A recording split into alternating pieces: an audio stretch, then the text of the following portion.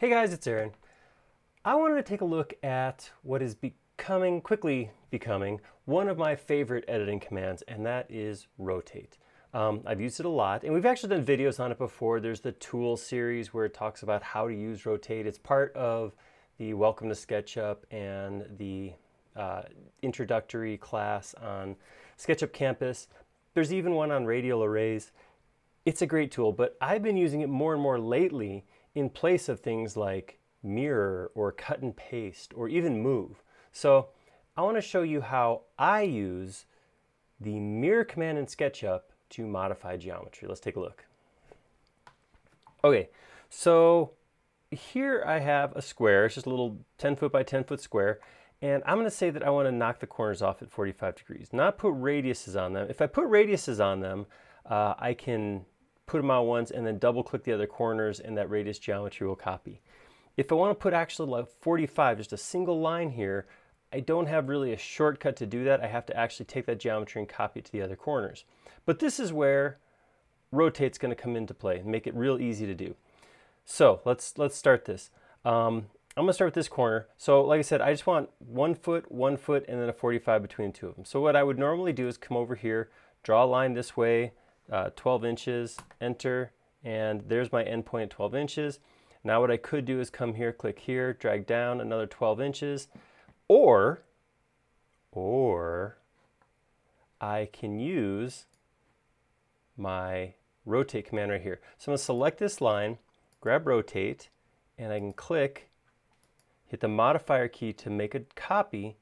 If I don't hit the modifier key, then I'm just going to drag this corner, and that's not what I want.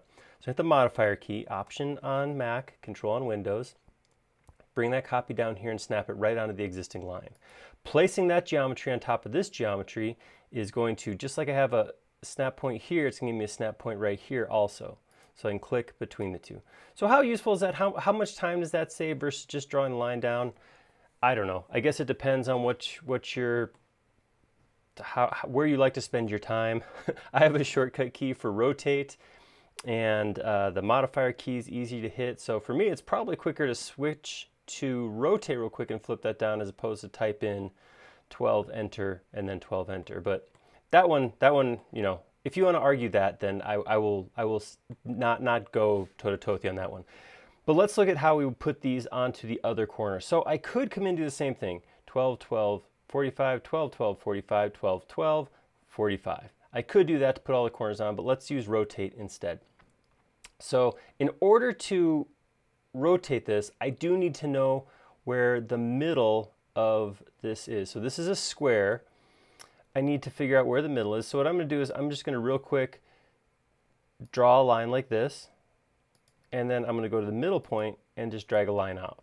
And then I'm going to get rid of these. I don't want the geometry going into the corner, because if I have geometry going in the corner, it's going to break this piece when I put it into this next corner. So I know this point right here is the middle. I could have inferenced this depending on how I drew it. I do this as a rectangle. If I drew this as a polygon square, I would actually have a snap point at the middle. So that's something that is worth considering next time. All right, so now I'm going to hit rotate, and I'm going to click the middle, and I'm going to grab this corner. Again, I'm going to make a mess if I don't hit the modifier key, so I'm going to hit Option on Mac, Control on Windows, bring it down here. Now, one thing I could do right now is I could make an array. So right now, before I do anything else, I could type 3x, telling it I want a total of 3 copies, and that'll put one on each side. But what happens if I'm going to go ahead and rotate this down? And what if this isn't actually a square? What if I have something like this? Now what do? Well, I can still use rotate here. All I have to do is figure out the midpoint of this line right here. So now this is a little bit of an issue, because this point right here is not actually the midpoint of this shape. It's the midpoint of this cutoff 45 and this corner here. So the actual full length of this is this right here. If I have this value, all I have to do, if I have this line I can reference, I can use rotate again by going right here and rotating these two pieces along the green axes, flip them right over on top. This seems a little obscure. This seems like a weird forced example, but it was the clearest example I could come up with as far as how to create this geometry. I know a lot of times when we talk about mirror geometry, the prevailing method is to chop the whole thing in half, make two components, invert one of the components, and make all the editing on one side. And that makes a lot of sense if your geometry is more complex. If it's really simple, then sometimes using something like rotate or copying and inverting and placing are a little bit quicker. And I've found where in the past, what I would have done is probably grab these two, gone to move, modifier key, copy them over here, go to scale, invert them to -1, -1, there we go, and then drag them from the corner back onto here. I probably would have done something like that. Using that rotate command though means I can do the whole thing a lot quicker. Okay, so this is like I said, this is kind of a simple example, and this is I did a lot of talking to do what is a really simple process, knocking those corners off. Let's take a look at doing this on a little bit bigger geometry, like real geometry, 3D geometry. So I'm gonna say I want to do the same thing. I want to knock my corners off, so I'm gonna have little triangles on each of the corners that are based off of 1 foot lines. So same thing, I'll come here, draw my line this way 1 foot, then I'm gonna grab that line, and again, my shortcut key just lets me come here, modifier key, click there, and then that new line is highlighted so I can come on the red axes, click here, modifier key, drop that down. Whoops. Modifier key, drop that down. And then I can connect those 3 pieces,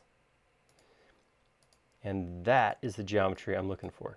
Now I have to place that, I want to put that on all 4 sides. So what I'm going to do is I'm going to select it, I'm going to go rotate, and here I'm just going to infer my center point. So I'm going to drag, there's I want to make sure I use this line and this line to find the middle, because again, these 2 lines have been shortened by 1 foot. So if I come to the middle point of this side, drag a line out, middle point of this side, drag a line out, and I'm going to find the middle point right there.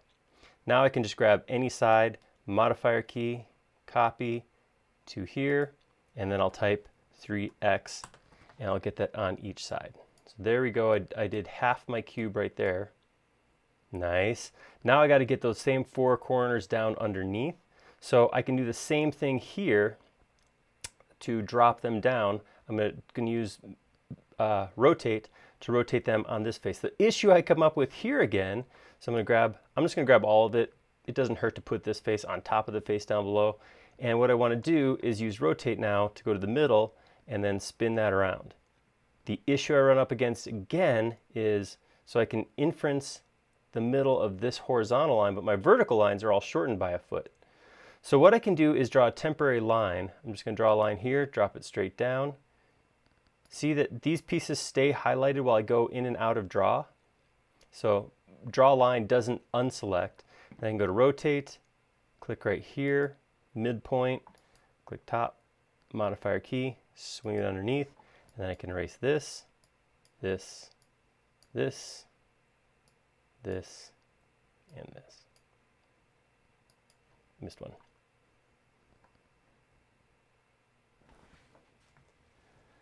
So there you go. Just a look at some different ways you can use a command that maybe you wouldn't normally use to speed the process up. And I know, like I said, anytime we do these explanation videos, you're like, that wasn't speedy. That took minutes to do. And I know there's a lot of talking in there. But really, if you have that shortcut key and you can quickly hit that modifier key, a lot of times it's quicker and easier to rotate geometry if there's an easy spot to find as far as that center point. That's the big issue with all of this, is finding that point to rotate around. So if you do have that, it can be a lot quicker to use rotate as opposed to like moving and modifying or mirroring geometry.